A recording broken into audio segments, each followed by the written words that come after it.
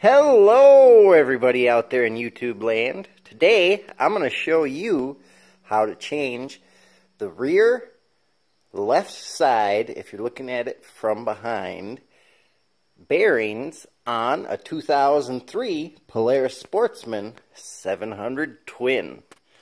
This side's a little bit different than the other side. This side does not have a brake caliper.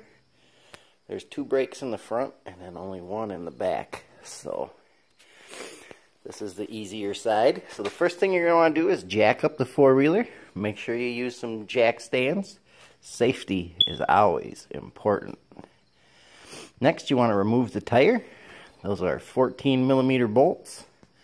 So I'm going to get that off and I'll be right back. Alright, I'm back. So I have the tire off. Next, you're going to want to remove this plastic cover here, or rubber cover. Can be a pain in the butt, but there'll be a big bolt there for your axle. There we go. You're going to want to remove the cotter pin and then this bolt, and make sure you pay attention which way the washers are, because you want them to go in the same way. And then after you get that out, that'll pop right out. And then you're going to want to take out this bolt here, and this bolt here, and this big bolt here. These ones here, there's like a big metal thing that slides in to this. So you're going to want to pull that out a little bit. So I'm going to get that all done and I'll be right back. Alright, I'm back. Thought I'd show you what this looks like when you take it off. So you're going to push the axle back, and then this will just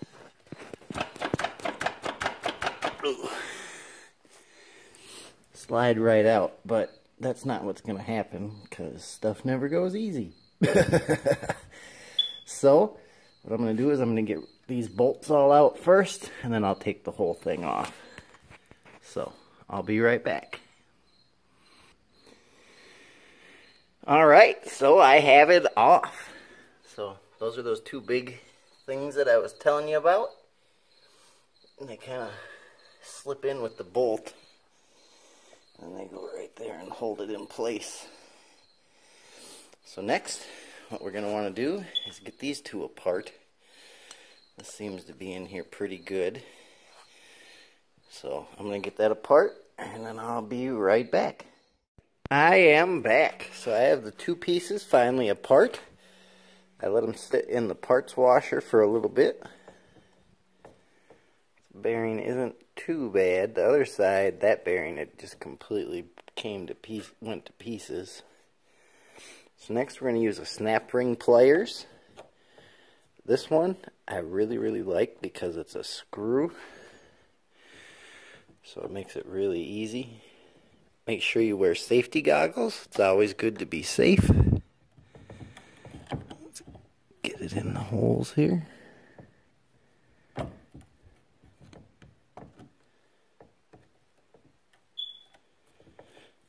Alright, we have it in, and so you just tighten it up. After having it in the parts washer, it makes it really easy, because then moves quite easily. Almost got it here a little bit. Boom, comes right out. And what I really like about that is you can just kind of let it sit and it'll be good to go till you get to the next part. So next we're going to have to use a press and push this out towards where the snap ring was. So I'm going to go over to the press and I'll be right back. Alright, we are back at the press. So if you have a press, you can use a socket, or I have this handy dandy special tool for doing bearings. So you set it right in there,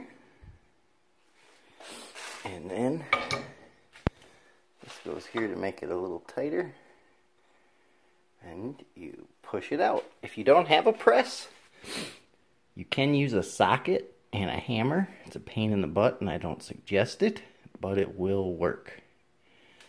Just use a big socket. And then... So, I'm going to get this pushed out, and I will be right back. Just get a little look at what we're doing here. As you can see, it's slowly going down. Sorry, pretty shaky there when doing it.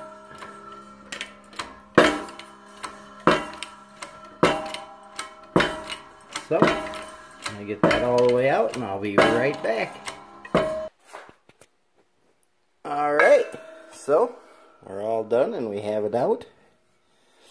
So I'm going to put this in the parts washer for a little bit longer and then get this all cleaned up inside. And then I'll come back and we'll press in the new one. Right, we are back. So I have the new bearing here, and we'll put it in here and then press it down. As you can see, there's a lip there that it'll catch on. So make sure you don't keep pushing, because once it gets there, it's there. You want it to be straight, and what I found was, if you put a wrench under this side with the big hole, it actually makes it perfectly straight. So, it's pretty cool. So next, we'll get it on there, and I'll come back when I'm pressing it in. Alright, I'm back, and I'm all ready to start pressing it in. You want to make sure that when you're pressing it in, you want to have something that is the exact size of the bearing and presses on the outside, not the inside races.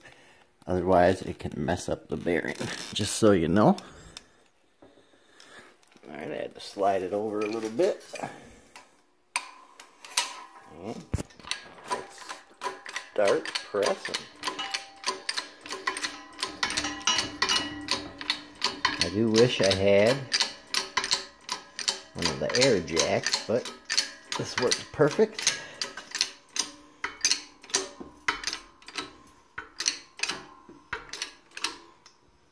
Oops, starting to go in a little bit sideways. Let me adjust it here. I'm going to get it started in so I don't get it all messed up, and I will be right back. Alright, we are back. So, going in.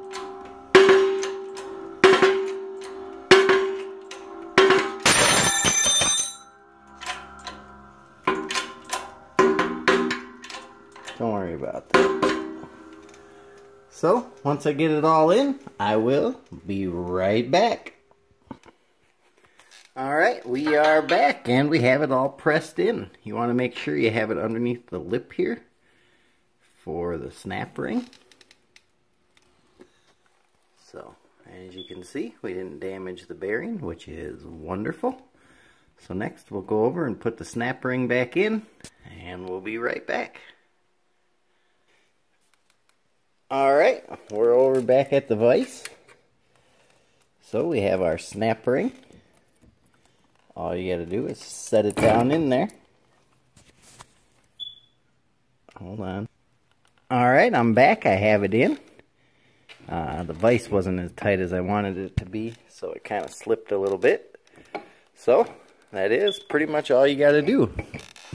Next, you just put it back on like how we took it off. I hope this helps you out if you wanted to know how to change the back left bearing, wheel bearing, on a 2003 Polaris Sportsman 700 Twin. I hope this helped you out. In the comments below, let me know if you have any questions. Hit that like button and subscribe. It helps us out. I'll see you guys later.